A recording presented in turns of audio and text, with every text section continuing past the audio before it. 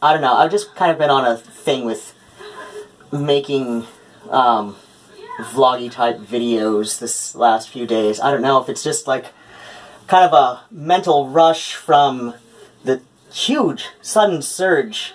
I think I just passed the part before I got in here where my subscribers just tripled, and this is so bizarre to me. And like, I've been assured by a few people who have spoken to me in private that, you know, I was just saying what's been on a lot of people's minds for years and years and years, and there's some comments that say as much without directly saying that.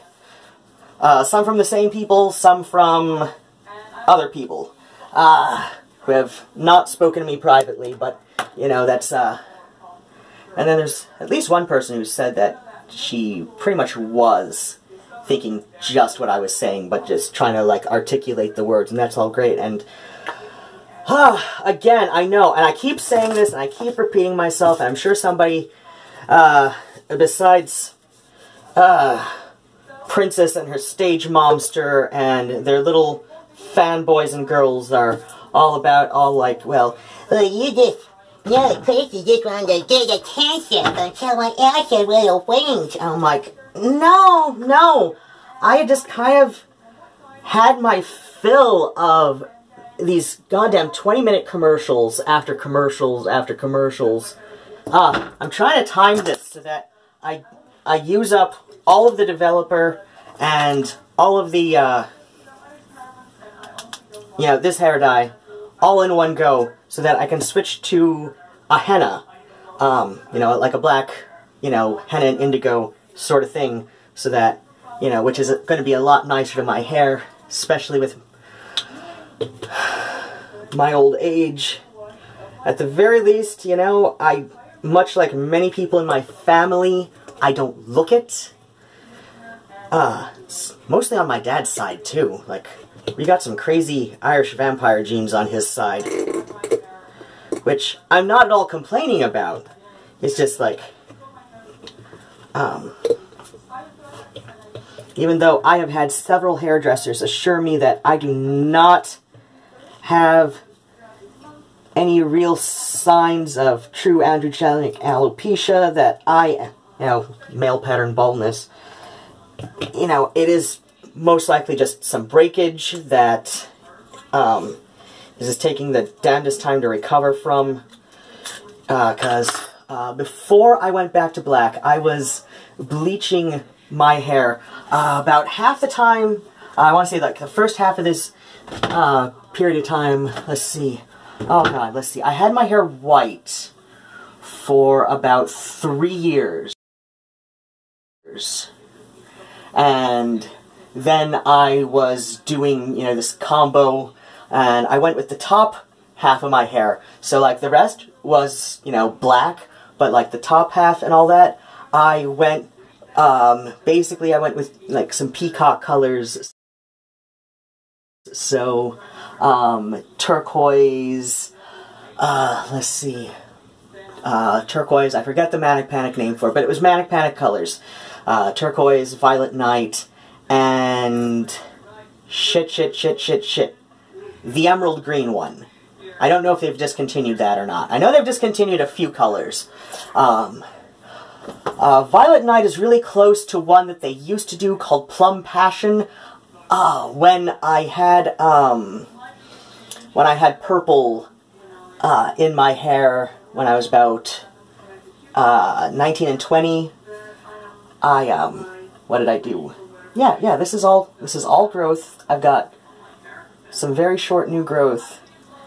That is, okay, yeah, it is fairly dense back here, right? Please, somebody in the comments tell me that whether or not it's, like, densely spaced, because it feels like it is, but I can't see the top of my head. Oh, wait, I got a mirror. Yeah, like, I have hair. It is hair here. I mean, like, always, you know, there's, you know, like, I mean, it's not completely uniform density. Like, but yeah, it is, like, there are no clear spots where it is, like, gone, or, like, much thinner there than it is, you know, like, in an especially significant manner. It's just, I don't know, there's, like, this little weird spot where it gets, where it doesn't get much longer than about this. I'm not flipping you off, I'm showing where my thumb ends, because that's about how I'm measuring it right now. And it's so weird, and it's driving me nuts, and so, let's see, there's that, and then there's that, and I put that away, and that's what's in here. And so, this was, actually, this is the same as this. Mystic Divine Luminous Shine Permanent Liquid Creme Hair Color, number 1B Blue Black. This is from Sally Beauty, and I've got the companion 10-volume developer, which is deposit only, so, I've seen mixed things from people. A lot of them say that, you know, oh, deposit only, it's not going to be permanent, but in my experiences, it's permanent. It's a lot gentler than the 20-volume, which is kind of the default that a lot of,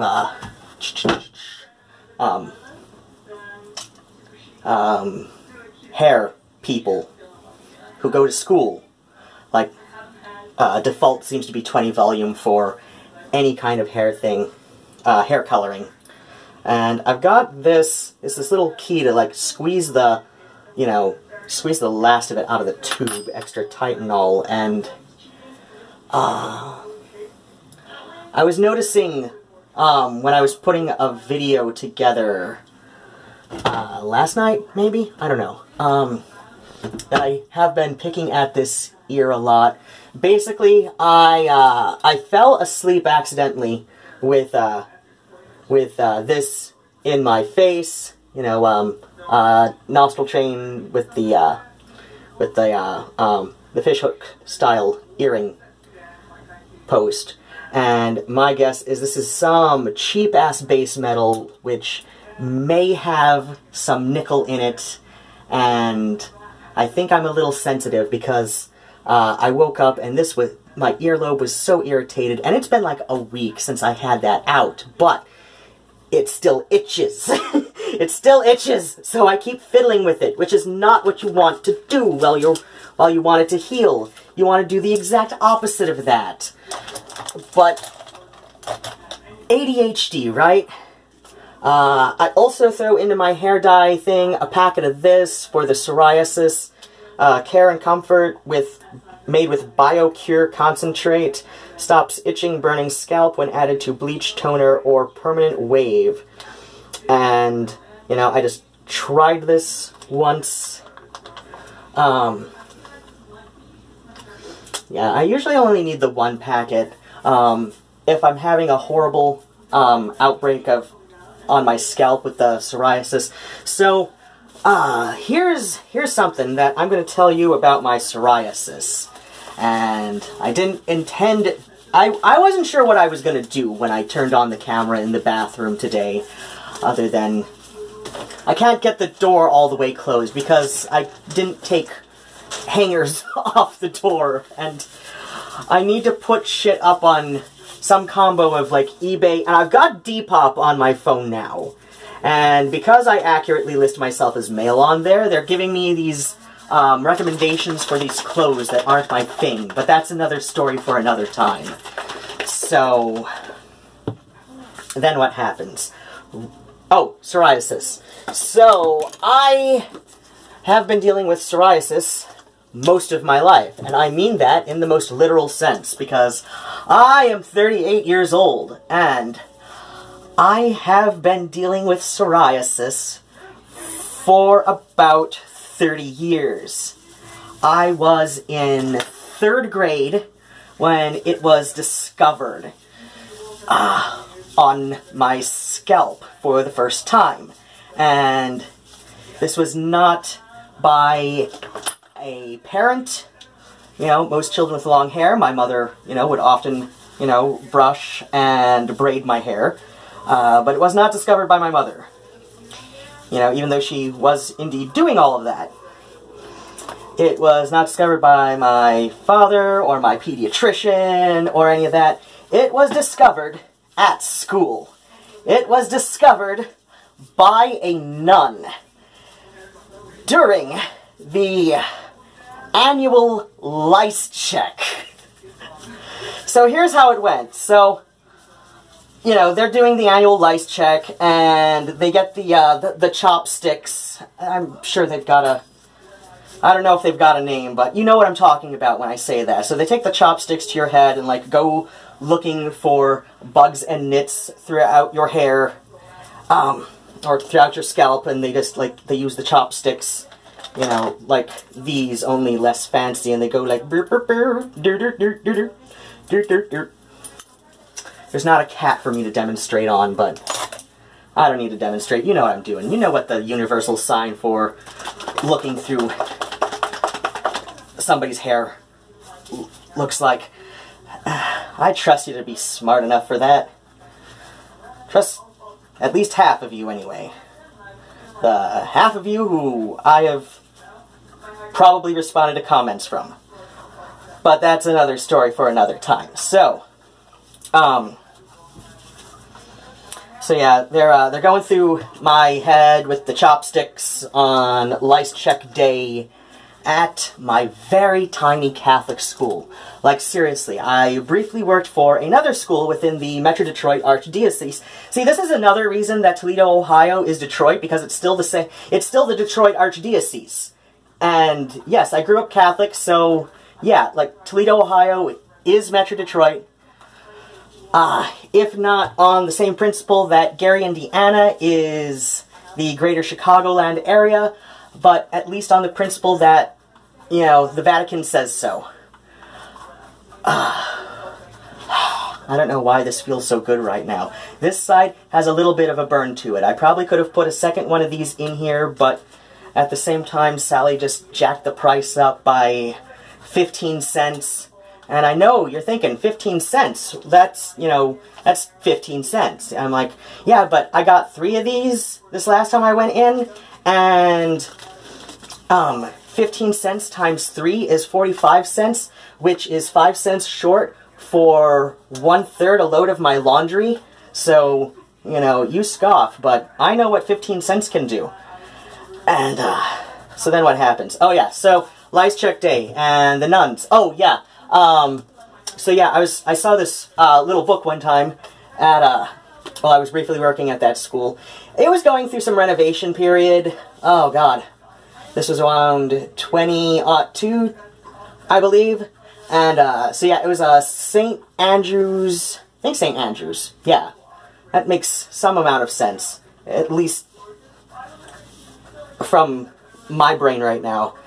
And, this is the one in Rochester Hills, Michigan, which, if you are another gay, and Rochester Hills, Michigan sounds at all familiar to you, but you are not from the greater Metro Detroit area, I will remind you why that sounds familiar. Because that is where, Madonna Ciccione grew up. Though,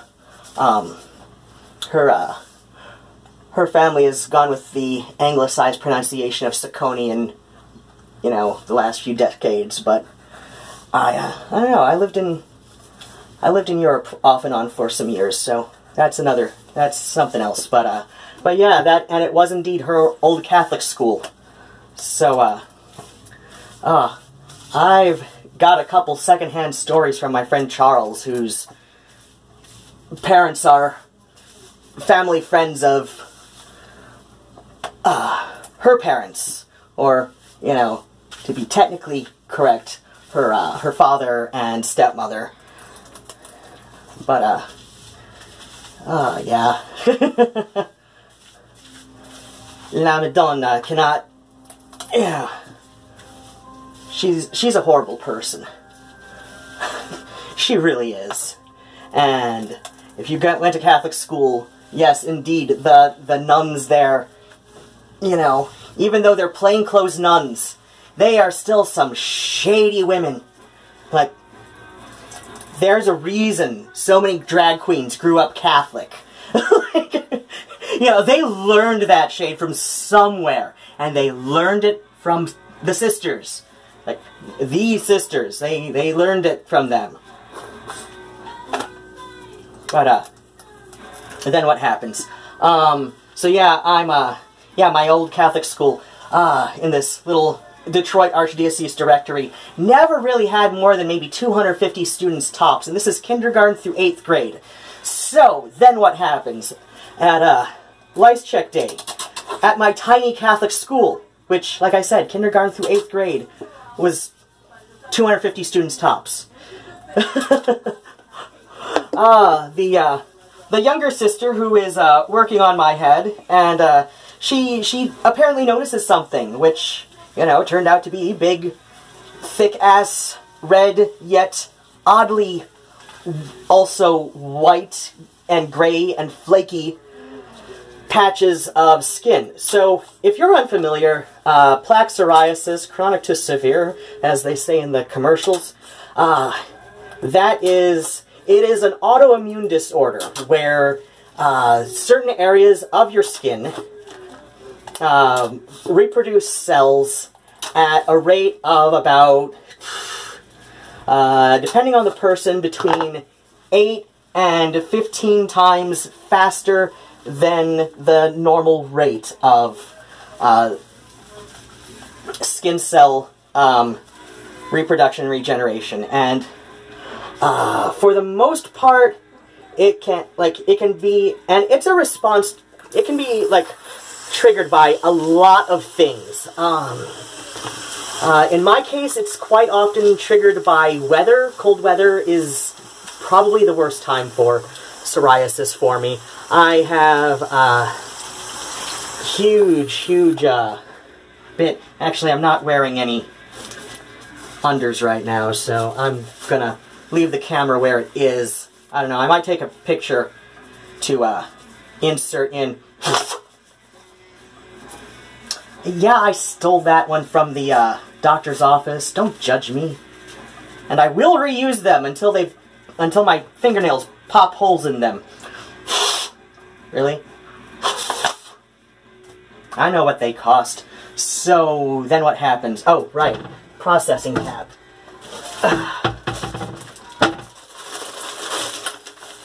Then what happens? So, yeah, the rather young sister, she notices, and then she calls over one of the other nuns, who then, after about a minute or two, it felt like longer, because I was 8 years old, and, you know, a year takes forever to a small child, and a minute can feel like 20. But, so, then what happens is, she calls over one of the other sisters to come and take a look at what the hell's going on with my head. And, you know, after the second sister's there for, like, maybe a minute or two, like I said, felt like maybe 5, maybe 20. This is just some stuff to wipe off hair dye spots. 'Cause tomorrow is club night, and if I'm feeling up to it, I'm probably gonna go. And if I'm not, then I'll just stay home.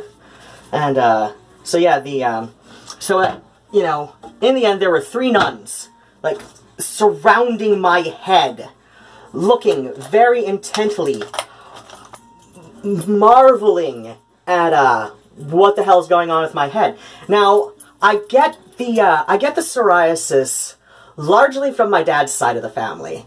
My dad had it all over his, maybe? Can we see any here? Probably not. I'm at a bit of a distance, and I'm not gonna drag that in and worry about having to clip out any genitals. I mean, I'm hung like a craisin, but, you know, still, it's like... So yeah, like, so I knew it, and I knew what it looked like, and, one of them, and I can't remember which one at this point in my life, because it's 30 years later, you know, and one of them was asking, does anybody in your family have psoriasis? And I say, yeah, my dad. And I remember I did get a note sent home with me to, you know, just like have this confirmed by the pediatrician, but, you know, my mother's a registered nurse, and, you know, because it's not a, you know, it's an autoimmune disorder, so it's not contagious. It means your body is having an abnormal immune response, you know, just naturally, and that's why it's called a disorder. I mean, some people say disease, but that's not really true. Got a nice big side of it over here, maybe. No. And I mentioned in a more recent video that I've got a tiny patch on my eyelid. And I know I get it around here and a little less on this side, even though this is the side with some extra piercings. And a lot right here, which makes some sense because this side does have a piercing. A lot of times it is a stress response, so you can get it where you've been, you can get it at sites of injury, you know, sometimes just emotional stress will, you know, cause some extra thick outbreaks on my scalp of the psoriasis. And I forgot to set the timer for this shit. They send me home with a note, you know, to, you know, have me checked by a pediatrician just to confirm this, you know. And it wasn't one of those, like, you absolutely must do this, because, you know, the nuns understand psoriasis and how it works. And, you know, so they know, you know, it's nothing contagious, of course. And, you know, it was just, like, kind of a suggestion just to be sure, because, you know, I don't know, crap and stuff, apparently. And, gotta clean it out, right? So then what happened? So, of course, because I have 3 nuns surrounding me, my head, because, oh yeah, one of them even explicitly said, oh wow, I've never seen anything like this on an 8-year-old. On lice check day. On lice check day. So, of course, you know, even though I'm at school, like, pretty much the next day with all of my hair intact, so, you know, no note from any doctor or anything, of course. This all makes sense to a bunch of other 3rd graders. Clearly, I have lice. Clearly, I've got more lice than anybody in the school has ever had lice. Or something. I mean, I guess on the good side, my younger, albeit much bigger than me, sister, was kind of some muscle at that point. I've got another story about that. That's a little bit convoluted.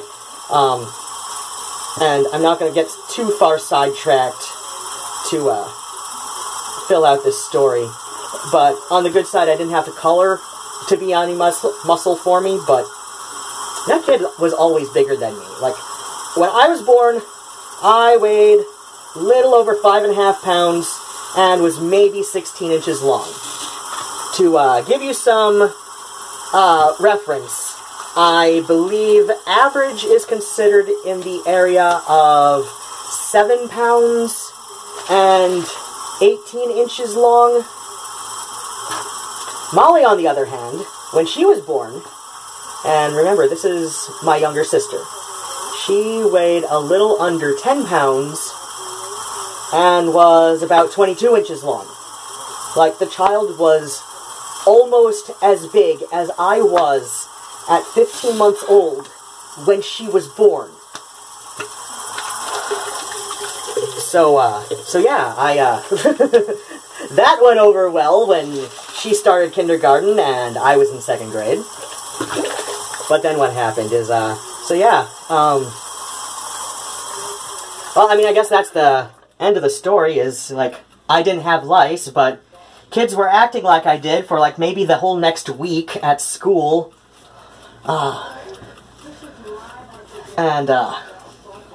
Even though by applying any sense of logic to this story, it was very obvious that I did not have head lice in any sense of, you know, the thing.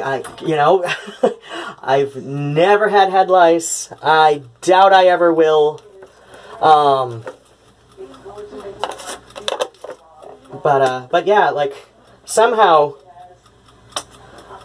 3 Felician nuns, through just being a little bit careless about the situation, managed to unwittingly convince a whole bunch of 3rd graders, who managed to convince a bunch of 2nd graders, 1st graders, and even